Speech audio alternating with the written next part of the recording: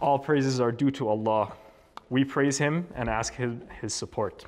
We seek His guidance, we ask Him for forgiveness, and we seek refuge in Allah from the evil of ourselves and from our sinful actions. Bismillah ar-Rahman ar-Rahim. All praises are due to Allah. We praise Him and ask Him His support. We seek His guidance, we ask Him His forgiveness, and we seek refuge in Allah from the evil of ourselves and from our sinful actions. Whoever Allah guides, no one can lead astray, and whoever He misguides will find none to guide him to the right way. I testify that there is no God except Allah alone without any partner. He gives life and causes death.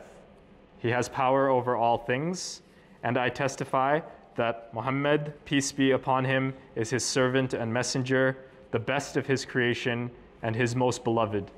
He delivered the message, fulfilled the trust, advised the nation, removed the darkness from it, and He strove in the path of the religion until His death. May Allah's blessings and peace be upon him, his family, his companions, and those who have treaded His path of excellence and followed His guidance until the day of judgment.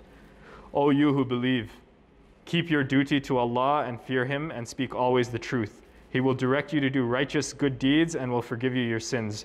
And whosoever obeys Allah and His messengers has indeed achieved a great achievement.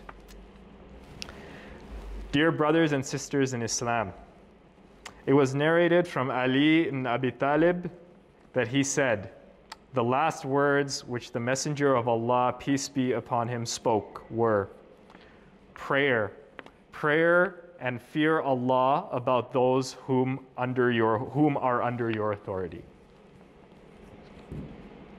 Certainly, dear Muslims, prayer is one of the most important acts of worship in Islam. It is the pillar and comes directly after the testimony of faith. So the second pillar of Islam. It is the most regular compulsory action in a Muslim's life. We fast just 1 month a year. We must give obligatory charity and alms zakat once a year. Pilgrimage to the sacred house is only once a lifetime. However, prayer is the one act that must be fulfilled at least 5 times a day, regardless of the circumstances. Prayer is the sign of Islam. The Prophet, peace be upon him, said there is nothing different between a Muslim and a non-Muslim except performing prayers. Moreover, we know that Allah makes the prayers a source of happiness and refuge for the distressed. The Prophet, peace be upon him, said, I find most comfort in prayer. He would also say often, O Bilal, give us comfort by calling for prayer, by calling the adhan. It is the only obligation that does not exempt any Muslim. It is the only obligation that no Muslim is exempt from, man or woman, in settling down or in traveling, in sickness or in health, in poverty or in wealth.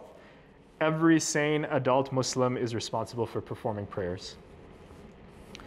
Dear Muslims, our talk today is not about the 5 daily compulsory prayers. By the will and grace of Allah, most Muslims are good at keeping those. Our talk instead is about the optional prayers, which are called nawafil in Islam. These are the prayers which are performed either before or after the compulsory ones, and we know from the authentic historical reports that the Prophet, peace be upon him, used to perform them regularly. Unfortunately, a lot of Muslims today are not good at keeping up with this extra optional prayer. We know that they are important because they complement the compulsory prayers if there is a deficiency or shortcoming on the Day of Judgment. Today, dear brothers and sisters, we will talk about 3 things. Firstly, the virtue and importance of the daily optional prayers, the nawafil. Secondly, the number of optional prayers that the Prophet, peace be upon him, performed regularly. Thirdly, their timings. Dear Muslims, with regard to the virtue of optional prayers, we know they get us closer to Allah subhanahu wa ta'ala. It was narrated that the Prophet, peace be upon him, said, do lots of prostration, sajda, for the sake of Allah, for you will not make a single prostration without, except that you would be elevated a degree and sin would be removed from you because of it. So Prophet ﷺ is saying that we will not make a single sajda with sincerity except that we will be elevated or sin will be removed from us. Optional prayers are one of the strongest means for attaining love and the pleasure of Allah subhanahu wa ta'ala. It was narrated by the Prophet, peace be upon him, that Allah subhanahu wa ta'ala says, "My slave will keep drawing closer to me through performing optional good deeds till I love him. When I love him, I will become his hearing through which he hears, his sight through which he sees, his hand with which he strikes, his leg with which he walks. And if he asks something from me, I give him. And if he asks my protection, I shall protect him." The optional prayers complement any shortcoming in the compulsory prayers.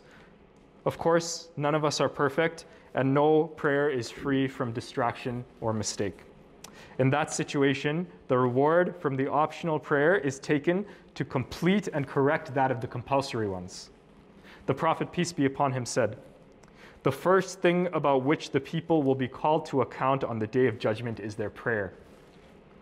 Allah subhanahu wa ta'ala will say to the angels, though he knows better, look into the prayer of my slave and see whether he has offered it perfectly or imperfectly. If it is perfect, that will be recorded perfect. If it is imperfect, Allah subhanahu wa ta'ala will say, see if there are some optional prayers offered by my slave. If there is optional prayer to his credit, Allah subhanahu wa ta'ala will say, compensate the obligatory prayer by the optional prayer for my slave. Then all actions will be considered likewise." Subhanallah.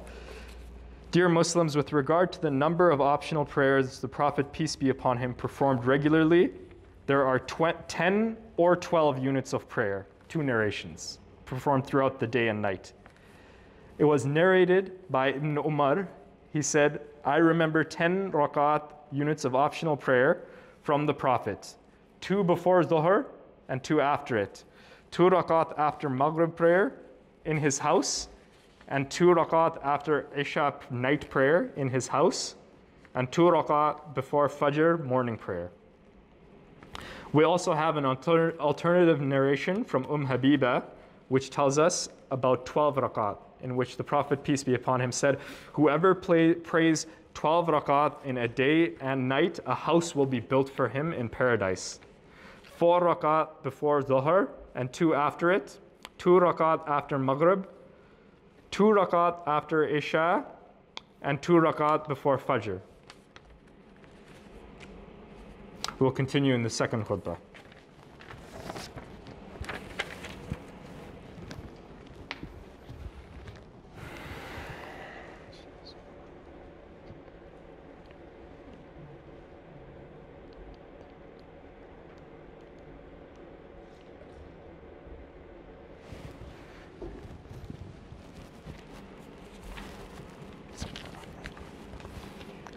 All praises are due to Allah.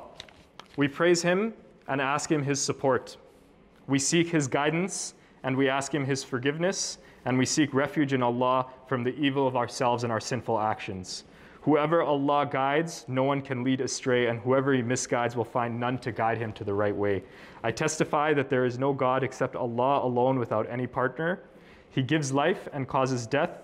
He has power over all things, and I testify that Muhammad, peace be upon him, is his servant and messenger, the best of his creation and his most beloved. He delivered the message of Islam, fulfilled the trust, advised the nation, removed the darkness from it, and he strove in the path of the religion until his death. May Allah's blessings and peace be upon him, his family, his companions, and those who followed his guidance until the day of judgment. O you who believe, fear Allah as He should be feared, and do not die except as Muslims. Dear Muslims, with the regard to the timings of the optional prayers, we know that the 2 rak'at before the morning prayer are the most important. The Prophet, peace be upon him, said, the 2 rak'at before morning prayer are better than this world and everything in it. And in another report, the Prophet, peace be upon him, said, do not miss out the 2 rak'at before Fajr, even if you are being driven away by the horses of your enemies. So even if you're in the midst of battle. Aisha radiallahu anh reported that the Prophet, peace be upon him, was not as particular about performing the optional prayers as much as the 2 rak'at before the morning prayer. The Prophet, peace be upon him, used to pray the 2 rak'at of Fajr every day, while traveling and while settled, in war and in peace. If you missed them before, you can pray them afterwards, even if it means praying them after sunrise, okay? There are different narrations for the optional prayers of noon, of dhuhr. Some have reported 2 before and 2 after, as is narrated by Bukhari from the narration of Ibn Umar that we mentioned. It is also correct to pray 2 before and 4 after, or even 4 before and 4 after. It was narrated by the Prophet, peace be upon him, that said, whoever prays 4 rakat before noon prayer, before dhuhr, and 4 after it, then the hellfire will be forbidden to touch his face. With regards to sunset prayer, it is reported that we are to pray 2 rakat after it. It is also commendable to pray 2 rakat after Isha, after the night prayer. Dear Muslims, one of the very important optional prayers that we have not mentioned yet is that of witr, which is the last optional prayer to be performed at night. The Prophet, peace be upon him, said, Allah is witr, is single, odd. It's the meaning of witr, and loves what is witr. So perform witr prayer. O followers of Allah, observe the witr. It was also narrated by Ibn Umar that the Prophet, peace be upon him, said, make witr your last prayer at night. The timing of witr is any time from Isha till before dawn time.